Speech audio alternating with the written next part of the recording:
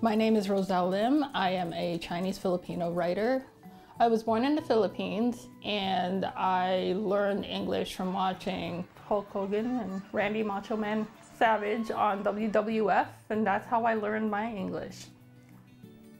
And I immigrated to Scarborough in the 1990s, grew up in Toronto, married a local boy from Norfolk who imported me here to Waterford. So it's been transferring from big cities like Manila, Toronto, Waterford.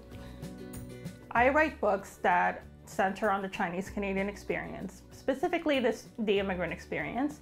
I write about generational stories and big families, foods, especially food, because food is just such a big component of Asian culture. Food is a way for us to get together, to mend our differences, to communicate in many ways without having to speak.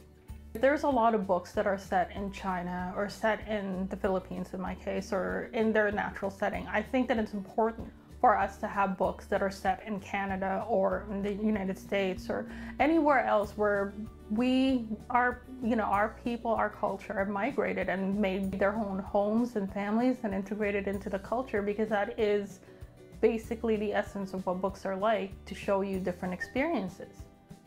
I'm hoping that when people read them, that they could either see themselves or be able to learn a little bit more about something that may not be a common experience for them.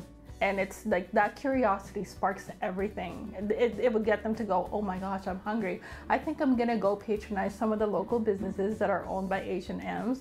All of that, it just spreads. Then if they love the food, they recommend it to everybody else. And then it starts off this kind of joyful chain of deliciousness.